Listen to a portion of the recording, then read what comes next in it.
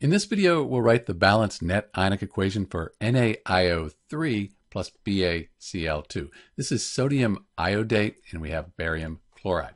First thing we need to do is balance the molecular equation. That's up here. And to do that, I can see I have the iodate ion, just this one iodate ion here. And over here I have 2. So let's put a 2 in front of the sodium iodate. That balances those iodates. Now we have 2 sodiums.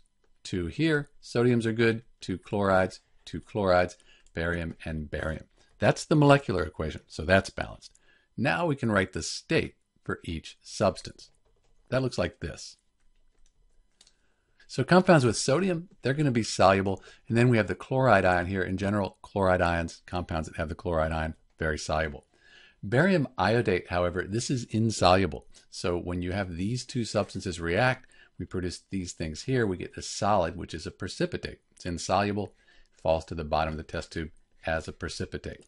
So those are the states. Now we can split the strong electrolytes into their ions. That's going to look like this. So this is the complete ionic equation. And note, we don't split solids apart in net ionic equations. So we split all the other compounds apart into their ions, but solids, we don't split those apart.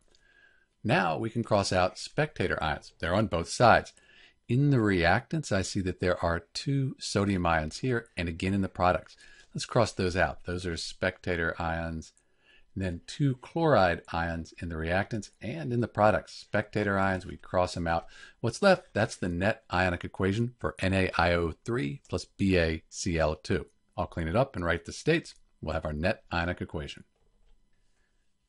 So this is the balanced net ionic equation for sodium iodate plus barium chloride. Note that charge is conserved. We have a 2 plus here. 2 times 1 minus, that's 2 minus. So those add up to 0, net charge of 0. And this is a neutral compound in the products, net charge of 0. Charge is conserved, and if you count the atoms up, they're balanced too.